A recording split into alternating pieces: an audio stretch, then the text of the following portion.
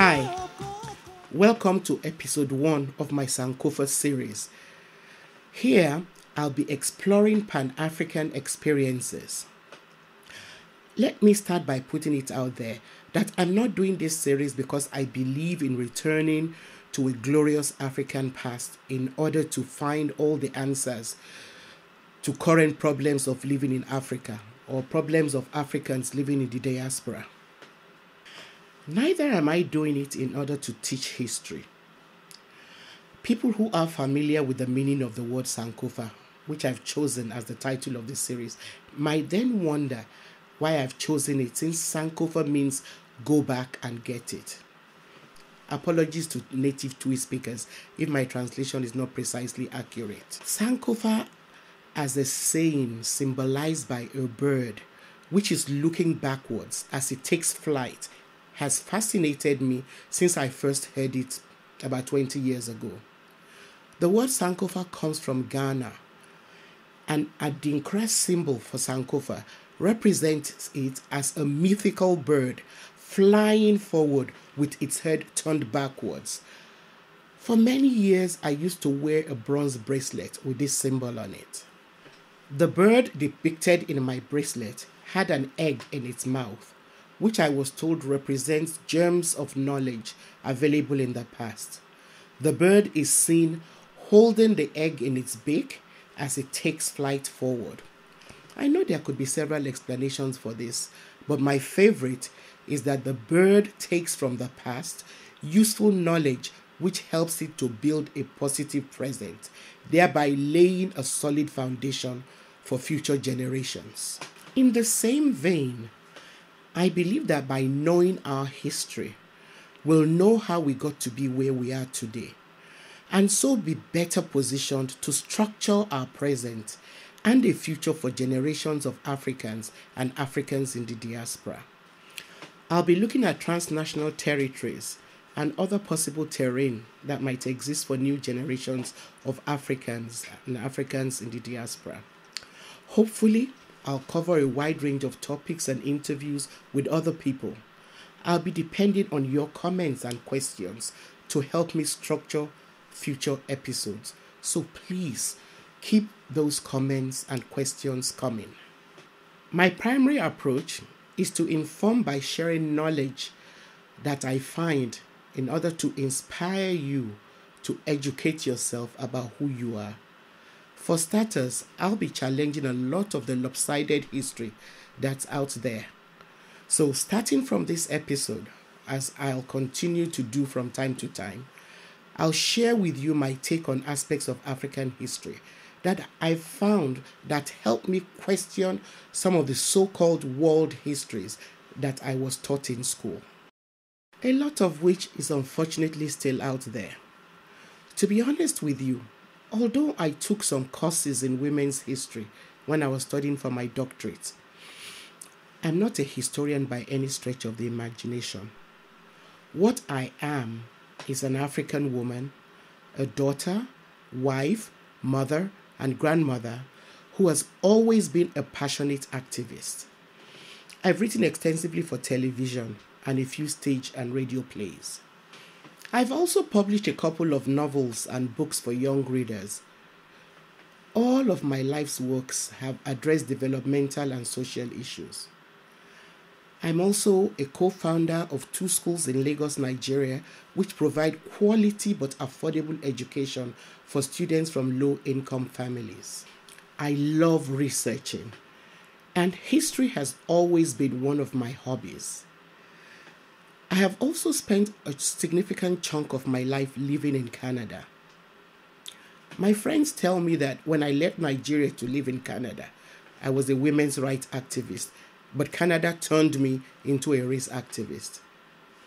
This is not to cast a negative light on Canada, which, at least in my personal experience, is light years from America when it comes to race. Please don't get me wrong. Canada has some awful records when you look into its history and the persistent condition of the First Nations and other minorities like African Nova Scotians. However, I cannot just imagine the recent incidents that have led to the Black Lives Matter movement and the ascendance of a character like Donald Trump and the Ku Klux Klan happening in present-day Canada. What I plan to do with the next couple of episodes, as well as from time to time in the near future, is to talk about interesting aspects of African history and spotlight some of the challenges, successes, and failures of Africa, Africans, and people of African descent. I'll also highlight current affairs and share special features, information about books and sources that throw more light on events and people past and present. I really hope that what I share here will inspire you enough to go and dig deeper. My approach to history, and indeed knowledge as a whole, is to question everything. Even what I share with you. Don't just take my word for it. So you might wonder, why am I spending so much time on history? Well, a saying which has been ascribed to Marcus Garvey puts it very well for me. It says, a people without the knowledge of their past history, origin, and culture are like a tree without roots. I'll say that again. A people without the knowledge of their past history, origin, and culture are like a tree without roots. Garvey had his shortcomings, but this statement is profound. Think about it. A tree without roots is dead.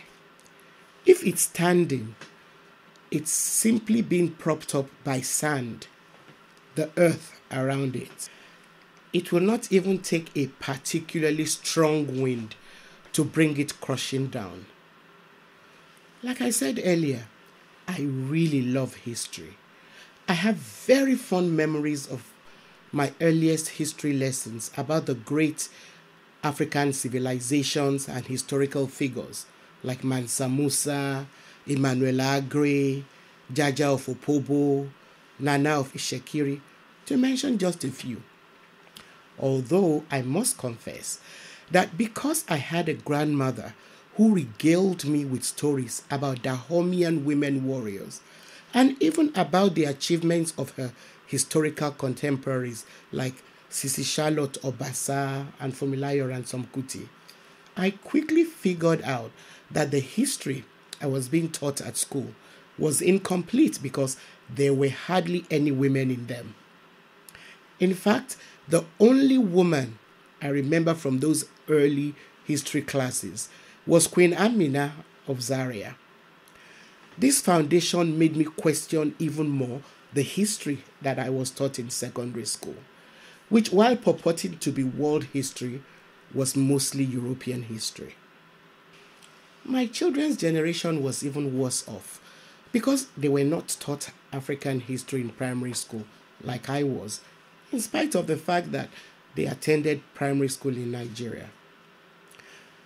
Another reason why I'm doing this series is because it is, of course, important for the future of Africans and Africans in diaspora to have as many voices emphasizing the fact that civilization did not originate in European countries, as most of the history books out there try to lead us to believe. Neither does civilization end in the countries that now represent the so-called developed world. Unfortunately, most of the history that generations of Africans and people of African descent continue to be taught do not acknowledge that there is even any tangible African history. However, historians like John Henrik Clarke, please look out for his books. People like John Henrik Clarke illustrate that it is important for us and our future generations to ask, what was the rest of the world doing when Europeans were supposed to have been developing the light of culture? What some historians are saying is that it is ridiculous to believe that the world waited in darkness for Europeans to bring enlightenment, because Europe itself was in darkness during most of the early historical era. Before rounding up this episode, I'd like to leave you with a question. So, why the grand attempt to distort history? Please send me your answers and comments, to this question. Why the grand attempt to distort history? And please watch out for my next episode where we'll be elaborating more on this. Please don't forget to subscribe to this channel, like and share with your friends. See you next time.